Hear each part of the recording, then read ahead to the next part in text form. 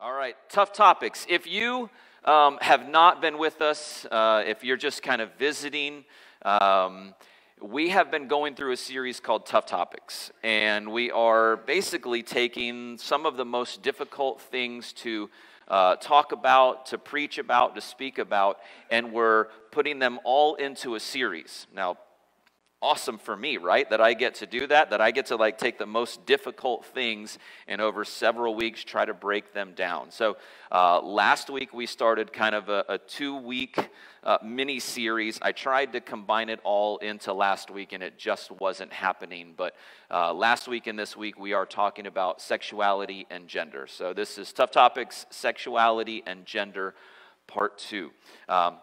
And please understand, I know that this could be a very, very sensitive subject and is a very sensitive subject for some people. I've had people come and share things with me already in this series, and please understand, I want to do this with the most amount of love and compassion and grace and mercy and non-judgment and at all. And in fact, my message last week and this week is really more for the church.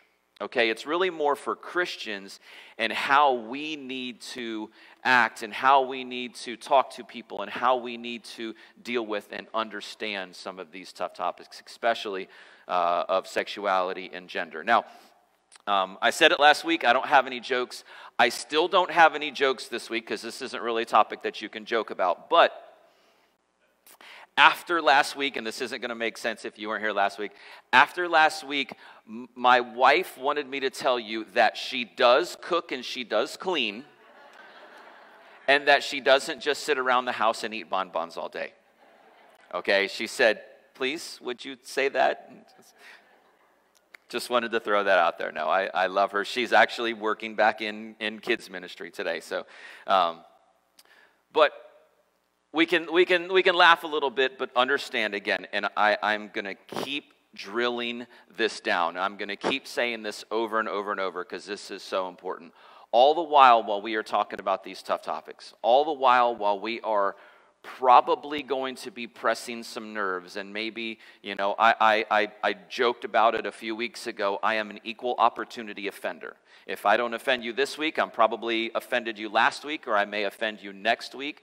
Okay, but we're trying to do this as sensitively as possible, but we have to keep two things at the forefront, and that's unconditional love and uncompromising truth. Unconditional love and uncompromising truth is the heart that we have to have as we are thinking about this, as we are talking to people about this, as we are dealing with this, as we are navigating through society nowadays. Unconditional love, but uncompromising truth. And we've got to have a comprehensive understanding about what God's Word teaches about this. Not what society is trying to tell us, but what God's Word says about these things. So, in order to cover this subject, I came up with 4 truths about sexuality and gender, and I know a lot of you were gone last week. So I wanted to do a quick recap, and especially if you're kind of visiting, the last week's message was really the crux of what we really need to understand in this. So 4 truths about sexuality and gender. Number 1, the gift. The gift. Now, this is the most important of the 4 truths. It's the gift. And in His complete awesomeness, God gave us the wonderful gift of sex and intimacy, and then He commanded it. Genesis 9:7 says, "As for you, be fruitful and increase in number, multiply on the earth and increase upon it." So God actually commanded that, which is a wonderful thing to know that this comes from God, but it's very clear in Scripture that sexual intimacy is between a man and a woman within the confines of marriage. No other time. Scripture is extremely clear. Genesis 2:24 says, "That is why a man leaves his father and mother and is united to his wife, and they become one flesh." And this shows us that a sexual union physically, emotionally, and spiritually, or in God's eyes, unites a man and a woman. Notice that verse doesn't say anything about a wedding. It's talking about a sexual union, and that's what unites a man and a woman. And since the beginning of time, again, I'm going to continue to say this. This is God's plan for a man and a woman to be united together in a marriage. And this is where society may say, man and a woman, that's not tolerant. That's not accepting. That's not affirming. That's not loving. And we said that not loving someone is being too afraid to explain the truth of God's word and the benefit of God's plan. That's what not loving someone is being too much of a coward to say, I just got to let you know that God loves you. Okay, and God has this amazing plan and you're not living in it. And if you would just trust me to live in it, God has so much more for you. That's what we as followers of Jesus need to step up and be able to say. Unconditional love, uncompromising truth. So 4 truths about sexuality and gender. Number 1, the gift. Number 2, we said, was the drift. The drift. And in this, we're talking about promiscuity. We're talking about now what's called a hookup culture. And it's very, very prevalent in this world. And see, God has this perfect and wonderful plan, like we said, for sexual intimacy, but we often just kind of bypass God's plan and we settle for crumbs. Right? You remember that last week, settling for crumbs or licking the plate with that illustration? How many of you left here so hungry last week after that whole, yeah. Well, I made a huge hibachi dinner last night, so y'all can be hungry again. But don't settle for crumbs. Don't settle for second best or third or fourth or just whatever. Don't settle. God's plan is so much more than anything you could ever imagine. 1 Thessalonians 4:3, it says, it is God's will that you should be sanctified, that you should avoid sexual immorality, that each of you should learn to control your own body in a way that is holy and honorable. And when we drift from God's plan, we're settling for crumbs, and we're not trusting that God has something so much better. And what did we say was the gateway activity for just all of this sexual sin? It's pornography. And it is a huge, huge problem in our world. We've read so many statistics last week that are scary of how prevalent it is. I think it was $16.9 billion made annually by the porn industry in the U.S. That's a problem, and it is tearing apart people's minds and our kids because it's so accessible. 1 Corinthians 6:18 says, flee from sexual immorality. All other sins a person commits are outside the body, but whoever sins sexually sins against their own body. So how do you break the addiction of porn? Well, we said 2 things. Number 1, accountability. Get some people in your life that are going to hold you accountable. Now, number 1, accountability. That's your responsibility, and that's your choice. But number 2, you need to renew your mind. You need to renew your mind and see that's something of God's authority and God's control and God's power. Do we have to pray, hey, God, I want to be broken of this, whatever it is. God, I want you to help me break this habit, break this cycle.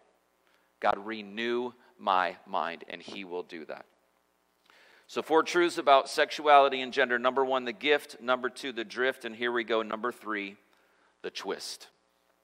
The twist. Now here's where it might get a little bit dicey.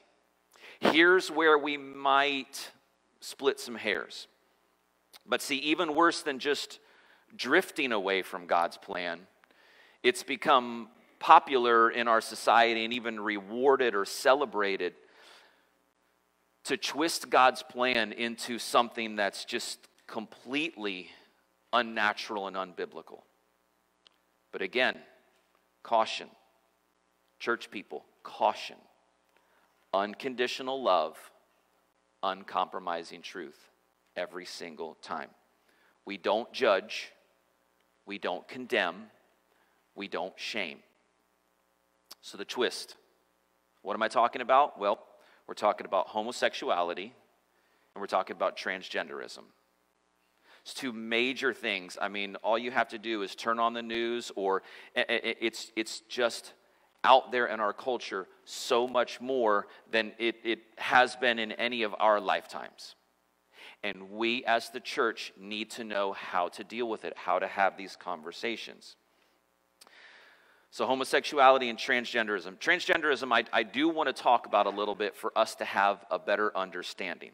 So as I see it, maybe there's more, but I think that there are two main categories that transgenderism fits into. Number one, it's you're just choosing that lifestyle. Just whatever your circumstances that you grew up in, whatever, you're just choosing that lifestyle. But I want to focus a little bit more on the second reason, is that a lot of people that are battling with this, that are facing this, and they will tell you it is a battle, have a mental condition called gender identity disorder that was formerly called, or it's now known as, gender dysphoria. And this is a very real medical condition. Remember, we even mentioned it a couple weeks ago when we talked about mental health. And again, historically, the church has not always done a great job of addressing these issues. And oftentimes, we prioritize sexual sin, don't we? For some reason, and I don't understand why, and it's wrong. But we seem to separate sexual sin over other sins. And you know this, we even have a phrase for it we called living in sin, right? We even use this phrase to describe sexual sin sometimes. And I don't know why that is. We don't have a phrase for a habitual liar, or we don't have a phrase for somebody who cheats on their taxes, but sexual sin, oftentimes the church and churchy church Christian people, if you know what I'm saying, I mean, just kind of go after this. So again, these messages aren't necessarily to speak to people who are dealing with this. It's really to speak to the church and how we need to deal with this. Because we've often judged, we've often condemned, and we've often shamed. And that's not the heart of Jesus. Jesus never dealt in guilt. He never dealt in shame, ever. And if he didn't do it, guess what? We don't get to either. So that cannot be our attitude. So, but just to be clear, because, again, very prevalent in society, very prevalent in some churches, very prevalent with some Christians that you'll see on TV. I'm thinking in particular of an interview I saw with a Christian artist that, oh, well, homosexuality, that's not really a sin, or that's Old Testament, that's not really new, that's the law, and they try to work around it, in the name of affirming people or loving people. They try to water down the fact that it's sin. It is sin. Just to be clear, Scripture is very, very clear that it's sin. Go ahead and put those verses up on the screen.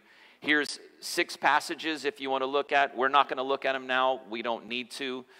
You can just take a picture. You can look at them later. 6 very, very clear passages that tell us that homosexuality is a sin. Again, we don't get to judge people. We don't get to condemn them. We don't get to treat them differently. But in case anybody ever says, well, that's not really in the Bible, here's 6. And you say, oh, well, it's just an Old Testament. No, there's 3 passages Old Testament, 3 passages New Testament there. So again, don't look at those now. Look at them later. But so that's clear. But how do we deal with someone or talk to someone or treat someone who's experiencing this gender dysphoria? How do we do that? That's kind of, I mean, I never heard of that growing up, and it's really only in the last few years that this has, at least to me, I mean, I know it's around, but really it's become a thing. So what exactly is gender dysphoria? Well, it's the feeling of discomfort or distress that might occur in people whose gender identity differs from their sex assigned at birth or sex-related physical characteristics. So if someone is born as a male, as they're growing up, as they're developing their thoughts, it could be early on in childhood, it could be later on in life, they say, you know what, I just don't feel like a male. I identify more as a female. And then they go through this lengthy, horrific process of transitioning. And people are, and it's vice versa, women to men, men to women. It's going both ways. So how do we as a church understand this better and learn how to deal with it and have these conversations better? Now, before I go on, I do want to say there are rare occasions where people are born with both male and female reproductive parts, or they're born with an excessive amount of hormones on one or the other side. That's completely different. That's a separate category. Those have to be dealt with individually with their doctors and healthcare providers, and that's not what we're talking about today. We're talking about people who are choosing this lifestyle or who are battling with this mental thing that is going on, and it really is a diagnosable mental issue that they're having. Now, what's the solution? How do we deal with someone that's experiencing this mental issue? To get there, I want to give you an example of another mental health issue. Has anyone ever heard of, I'm going to botch this, I've been practicing it for 2 weeks, apotemnophilia or xenomelia? Anybody ever heard of apotemnophilia or xenomelia? Apotemnophilia or xenomelia? No? Okay. Here's the definition. They're very, very similar. I don't know why. There's two different things. As I read through them, they seem like the same thing to me, but here's the definition. The syndrome of apotemnophilia, body integrity, or amputee identity disorder is defined as the desire for amputation of a healthy limb and may be accompanied by behavior of pretending to be an amputee. Now, this is a real mental health issue. That someone, for some reason, does not feel like, say, an arm, does not feel like they should have that arm anymore. For some reason, they feel like their arm should be amputated. And sometimes it even expresses it like it will kind of, in their mind, psychosomatically go paralyzed and they can't use it. It's a real health condition. Now, let me ask you. If they go to their doctor, and this is a good doctor, okay? This is a good doctor that cares about the patient, and they say, doctor, I just don't feel like my arm should be there. It's wrong for it to be there. I want to get rid of it. Will you take it off? What should that doctor say if he's a good doctor? He should say no. He should also say, okay, you are dealing with something different. You are dealing with something that is more in the realm of mental health. Let's put you with a counselor. Let's deal with it that way. Your problem is not your arm. And very gently he would say, your problem isn't here. We have to deal with the root issue, not just do the thing that you want to do. Now, with that, I believe that is the very same way that we need to deal with gender dysphoria. We don't treat the problem. We don't just go in that direction. Any good doctor would tell him, no, we need to find out what's underlying. We need to find out what's going on. Culture says your psychology or feelings are your sexual identity. Let your body be conformed to it. That's what culture says. Your feelings, your psychology, how you feel, how you identify, that's your sexual identity. Let your body change to match that. That's what culture says. But Scripture, or God says, your body is your sexual identity.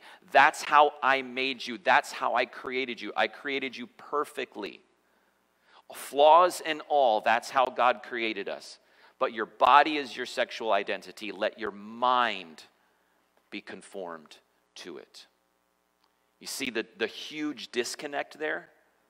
You see where our society and some doctors who, for whatever reason,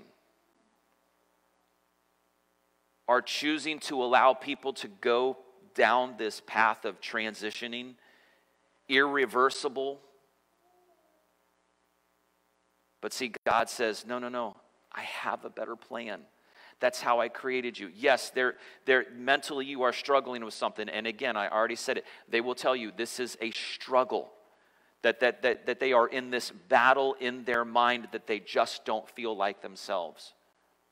But it needs to be dealt with in the right way, in the biblical way.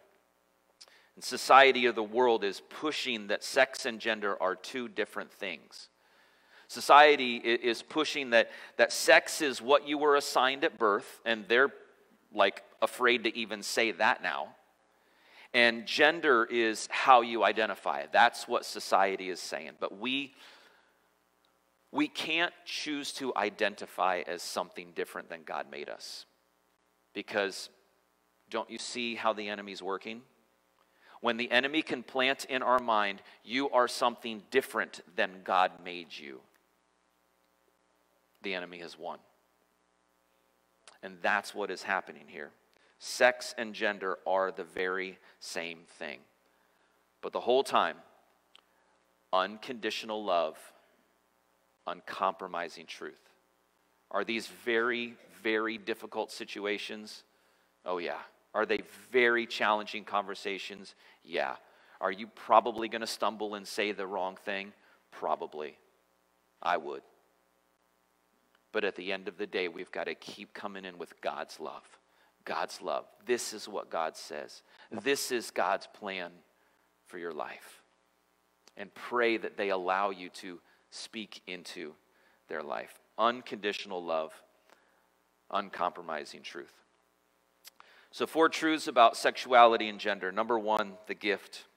Number 2, the drift. Number 3, the twist. And number 4, the fix. The fix. What do we need to do? At the risk of maybe coming off a little bit sharp, I'm going to say it anyway. There's 2 things that we need to do.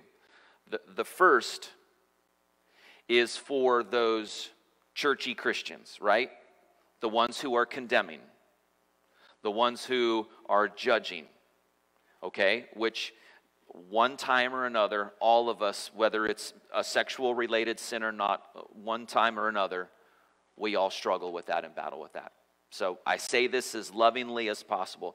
We need to do 2 things. Number 1, we need to shut our mouths. Whoa. Yes. Because oftentimes, the first thing to come out of our mouth is judgment. So we've got to be very, very careful. So number 1, shut our mouths. Number 2, a little bit of a contradiction here, open our mouths. Okay? But what do we need to do? What needs to come out of our mouths? Love, grace, mercy, and truth. We need to shut our mouths, and then we need to open our mouths. How does that verse go that I've heard before? Be quick to listen, slow to speak, and slow to get angry. That's that thing. That's what we need to do. So the fix, 2 things. Number 1, shut our mouths, open our mouths. And number 2, here's the fix. Know that God loves us and longs for healing and relationship no matter how much we have sinned. No matter how far down the rabbit trail you've gone. No matter how many bad choices you've made. No matter how strong that addiction is that you have. No matter what, know that God loves us. He longs for relationship. He longs for healing. He longs for us to cry out to Him and say, God, I need you to rescue me. As Larry O'Neill would say it, that's what he cried out when he got his cancer diagnosis. God, rescue me. And God did. And that's exactly the role that God wants to play in our lives. He wants to be Savior. He wants to be rescuer. He wants to be comforter. No matter what. There is never, ever anyone that is too far gone. Nobody that's worthless. Nobody that can't come back from wherever they've been. So I've got an illustration. I didn't make this up because I'm not smart enough to do that. So they say plagiarism is the best form of a compliment. So here we go.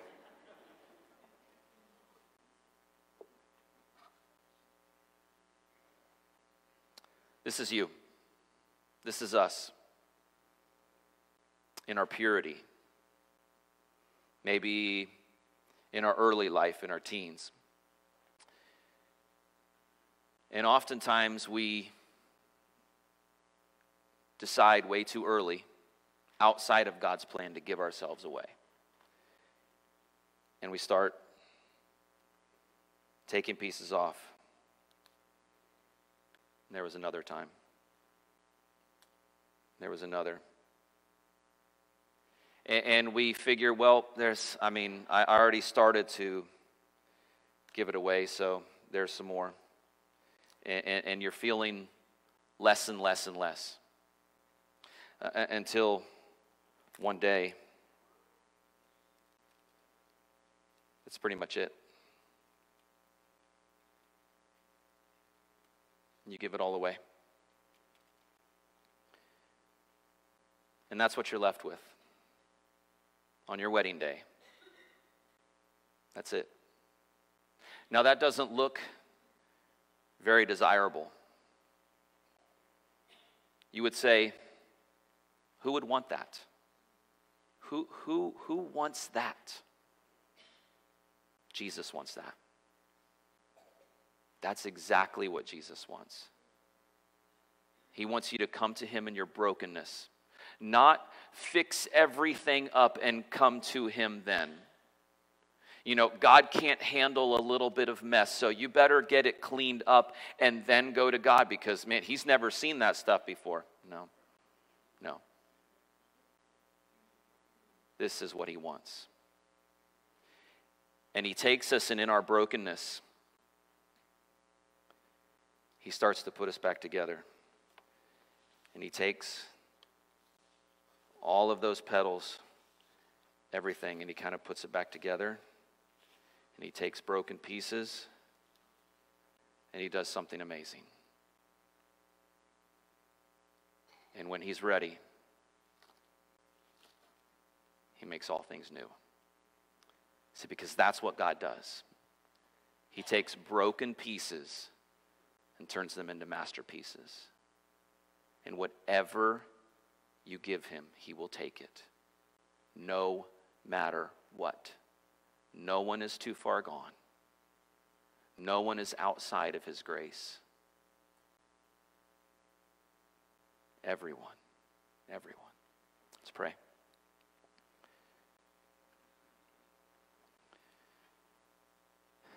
God, we thank you that you want us.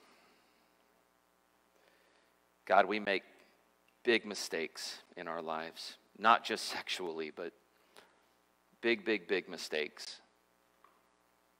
And God, we make terrible choices that we never thought we would do. And one day we wake up and there's nothing left. There's no more petals left on our rose. And we realize nobody's going to want that. Except for you, Jesus. That's how you want us. You want us to come to you in our brokenness, in our hurt, in our pain, in our bad choices, in our sin. You want to turn things around. God, I know there are people here this morning or attending online that all of us have made some pretty bad choices. And right now, maybe some are feeling broken, undesirable. God, would you step into their lives? God, right now in this moment, would they give that empty rose to you? Say, God, I need you. Rescue me.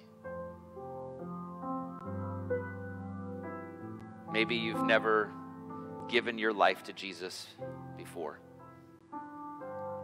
Today is the day. Today's the day that you find salvation. Would you in this moment just say, God, I need you. God, I trust that your Son hung on the cross for my sin, making a way for me to spend eternity with you. God, save me. God, change me. I give you my life. Heads are bowed, eyes are closed. If you said that this morning for the first time, I would love to know. I'm not going to call you out, but I just want to celebrate it and pray for you. Would you just slip your hand up? Say, I got that today for the first time. That today I made a decision for Christ. Again, maybe you're here this morning that you are one of those broken pieces. If today's the day that you're going to decide, hey, God, would you just step in? Would you do something awesome in my life? Pastor, would you pray for me? Would you just slip your hand up? Say, that's me. I need prayer. God, we come before you this morning for the lost, the broken, the hurting. God, would you do what only you can do? Step into people's lives and make changes.